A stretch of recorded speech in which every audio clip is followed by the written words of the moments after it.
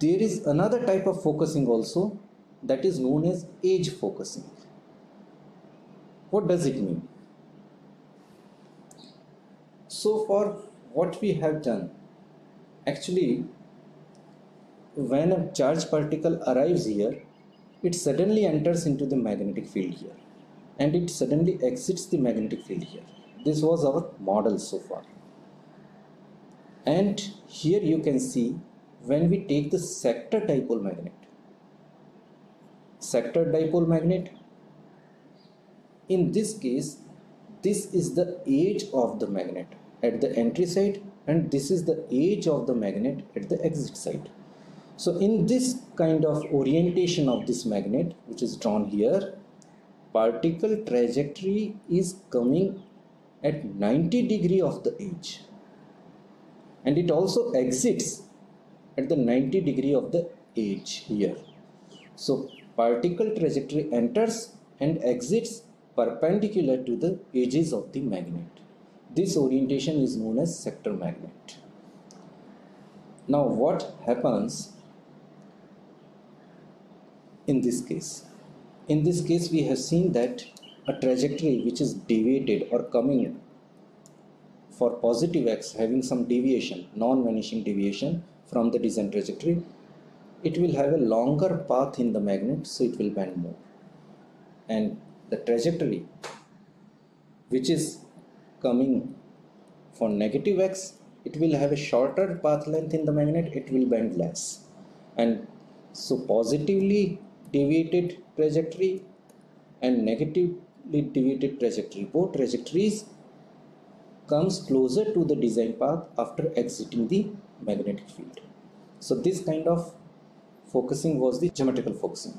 Now suppose instead of this orientation we have magnet in this orientation, means magnetic edge now is here and entering of the trajectory is not at the right angle.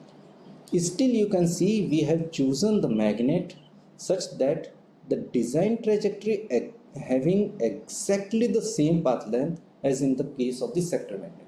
So design trajectory is not changed due to this orientation because we have taken the same length of the design trajectory inside the bending magnet. So now this magnet have different effect at the edges than the sector magnet. Why? We can see very easily here that this trajectory in the case of sector magnet it starts bending from the here, but in the case of this orientation of the magnetic edge it starts bending from here. So in this case at the exit also bending stops here, while in the case of sector magnet bendings was taking place up to this point. So in the case of sector magnet bending was more for this trajectory, while in this orientation bending is exactly same or path length is exactly same for this trajectory as of the design trajectory, means both trajectory bends with the same angle. And similar is the case if particle is deviated in the negative x direction. You can see here in the case of present magnet trajectory enters here and starts bending from here. Instead of sector magnet, particle was going straight up to this line and then bending started from here. And similarly in the case of exit edge, in the case of sector magnet bending stops here, and in the case of present magnet bending takes place up to this point. So bending is more than the sector magnet if particle is deviated in the negative direction, negative x direction. So again this trajectory is also having the same bending angle because of the same path length as of the design trajectory. So these trajectories which are coming parallel to the design trajectory exit parallel after the magnet also. So geometric focusing is now absent. So orientation of the magnet, how the edges are oriented with the design axis, it defines what is the amount of the focusing at the edges or the effect of the focusing on the edges. So geometrical focusing is affected by the orientation of the magnet. Now these edges we will see what is the effect of these edges on the focusing. So this will produce different effects, so we will quantify those effects. So now suppose this is the magnetic edge, this is the magnetic edge, and design trajectory is exiting at certain angles from the magnetic edge. Now we take a trajectory which is deviated from the design axis and it exits from here from the magnetic edge.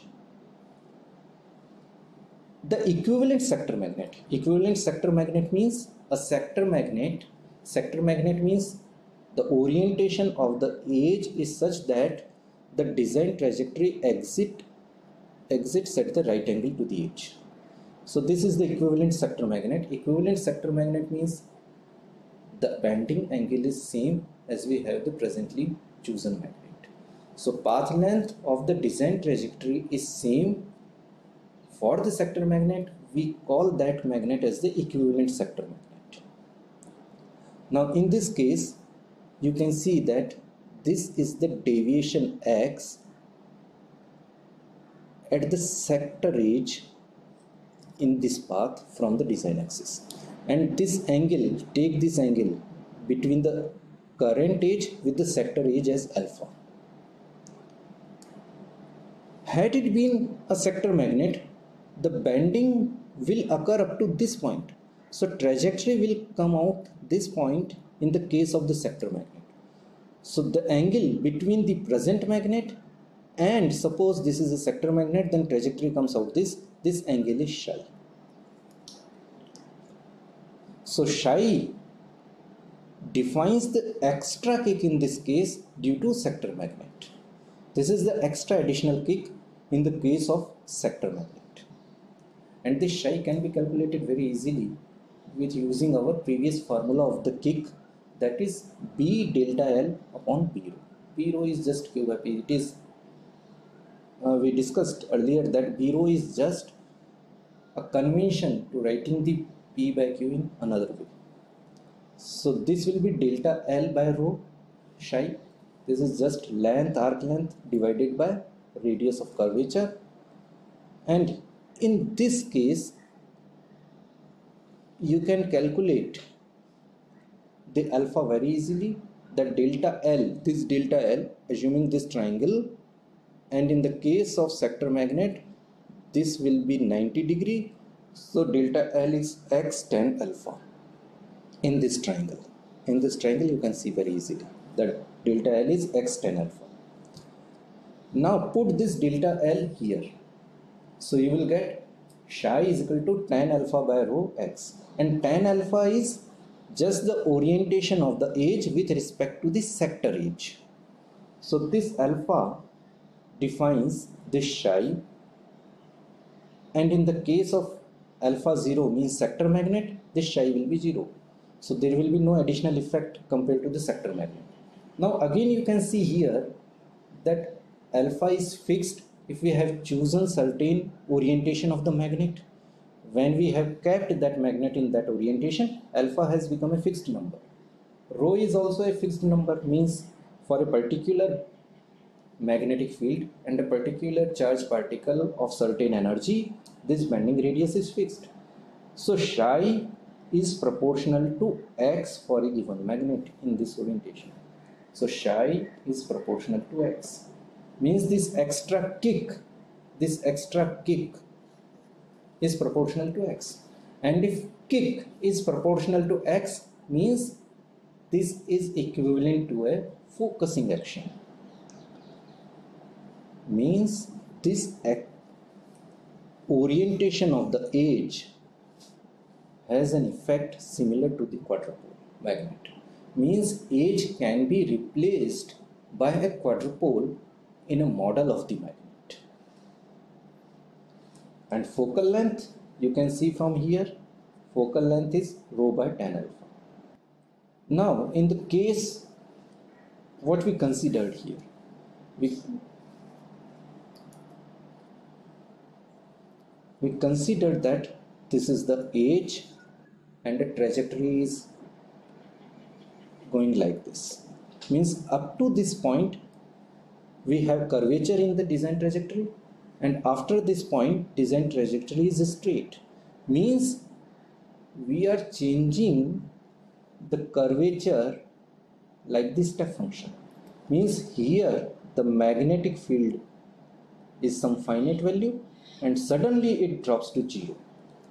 And this kind of model we were using so far. So this kind of model is known as hard edge approximation. Means this was our model. Suddenly magnetic field rises and it becomes constant because dipole magnetic field is constant over the space. So magnetic field goes like this, and at the exit again it drops suddenly 0. Means at the entrance and the exit we have a step function in the magnetic field. Actual magnetic field cannot be of this kind. Use just Maxwell's equation to prove that step function cannot occur in the magnetic field. So in reality, magnetic field will rise gradually at the edges. It will become B0 after certain distance, and then at the exit also it will drops gradually to 0. So how correct is our model if we are using step functions? Now in a step function, what length should we take? Means there is a gradual rise and gradual fall. So what length should we take for the magnetic model? We will see all these things now.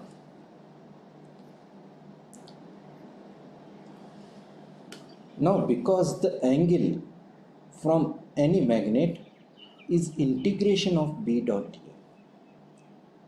If we take B0, B0 is the maximum magnetic field in the dipole magnet here at the center. So B0, and we take some number L, and this combination should gives us the integration of BDL. Here BDL is the actual distribution of magnetic field, means magnetic field with some gradual rise and gradual fall. If this integration is equal to this, then this length which we have chosen is known as effective length. And in hard edge approximation, we should take this L effective as our magnetic length. So by taking this L effective, we have corrected the bending angle which we will use if we have distribution of magnetic field with slowly rising magnetic field and slowly fall in it. So hard edge approximation, in hard edge approximation, the magnetic length should be taken this.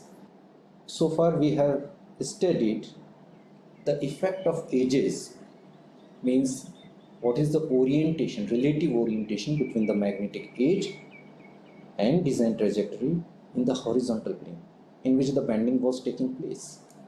What about the vertical plane? We have seen that fringing can be used for focusing the charged particle in vertical plane in the lecture of cyclotron, where we use azimuthally varying field for generating the fringing, and that fringing leads to focusing in the vertical plane. So how this fringing leads to focusing in the vertical plane, we will see now. Now we have a drawing in 3D for a given magnet. Here you can see this is the north pole, this is the south pole, and this is the median plane, means exactly in the middle of these two poles. A charged particle's trajectory, which is a design trajectory, is coming from here. This is the design trajectory, and design trajectory is completely on the median plane. Now it is the entry edge. These are the entry edge of the magnets. These are entry edges. So at entry edges we have fringing in the magnetic field. Means magnetic field will not be have perfectly straight field lines, rather than it will be fringing like this, like this, like this. The top view of this picture is given here. Here you can see that this is the design trajectory, and inside this magnet this design trajectory will move like this. If this is a positively charged particle and magnetic field line is vertically down, and this is the x in our coordinate system. So this orientation where the design trajectory is entering perpendicular to the edge is for the sector magnet. Means this edge in this orientation will behave like the sector magnet. Now suppose we displaced the trajectory vertically up. Here design trajectory was on the median plane. Now we have another trajectory which is deviated in the vertical direction from the median plane, because we want to see the effect in the vertical direction. So it is vertically shifted by some amount. This is the vertical shifting. So this trajectory, when it comes, you can see it enters in the magnetic field where the magnetic field is not perfectly perpendicular to the median plane. Rather than it has certain angle, because fringing is there. If we take tangent at this location to this fringing, this will give direction of magnetic field at this location.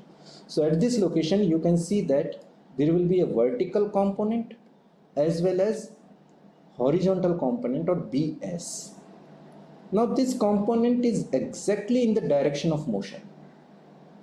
Exactly in direction of motion means V cross B for this component will be 0. And only this component will have some effect on the particle motion. This component will not exert any force on the particle motion because the magnetic field is in the line of velocity. So we have seen that in the case of orientation which leads to sector type magnet, means perpendicular to the edge, vertical displacement gives no extra effect. In the vertical peak there will be no vertical peak. The vertical component of the magnetic field will exert a horizontal force. So there will be no extra vertical force in this case. So sector magnet has no any effect in the vertical plane due to fringing. Now we change the orientation. Let us see now in median plane the design trajectory is coming right from here. Means if we see from top, the design trajectory is coming here and the edge is in this direction. So now edge is not perpendicular to the design trajectory at the entrance. So again we can see that because design trajectory is at the median plane, is on the median plane, and on median plane we have only vertical component of the magnetic field. So on design trajectory there will be only horizontal component of the force. So design trajectory will not feel any vertical force. Now we deviate another trajectory, another trajectory of the particle which is deviated in the vertical plane. Now when it will enter here, the magnetic field is in this direction.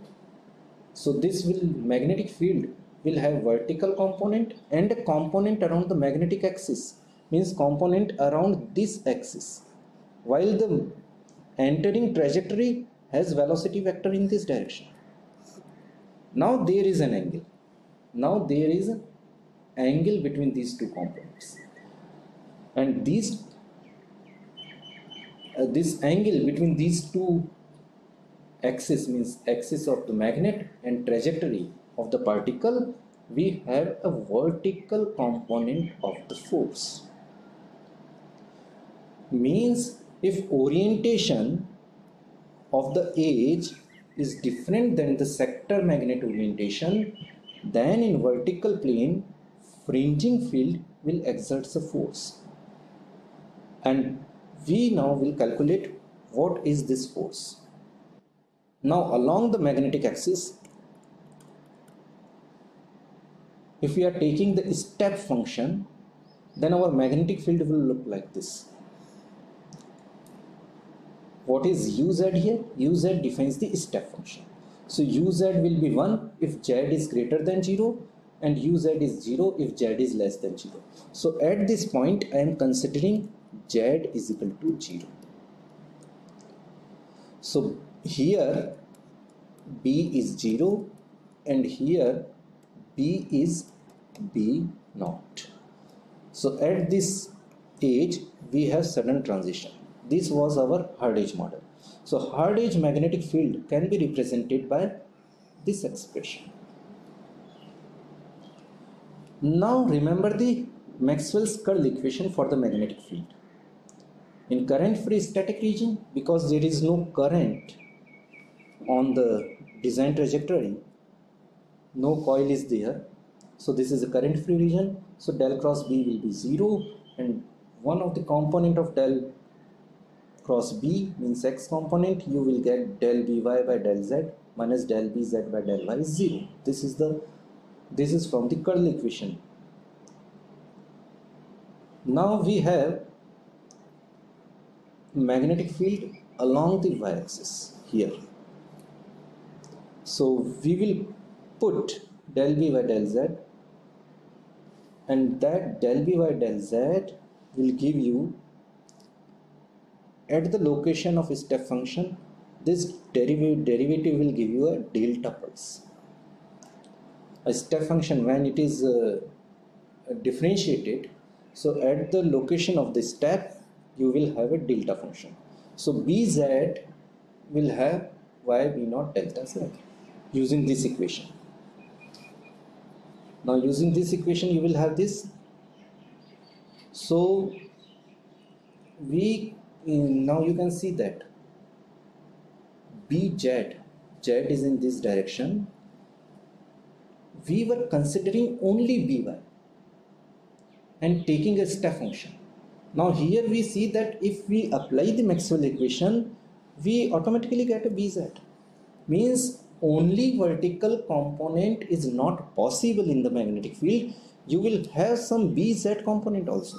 So the magnetic field which you assume is not correct. You have to add some component along the z axis also. Then it will satisfy the Maxwell equation. We will see it. Now you have by which you have taken, and this is the correction term which you have to add for satisfying the Maxwell's curl equation. Now we see the divergence equation. What will happen?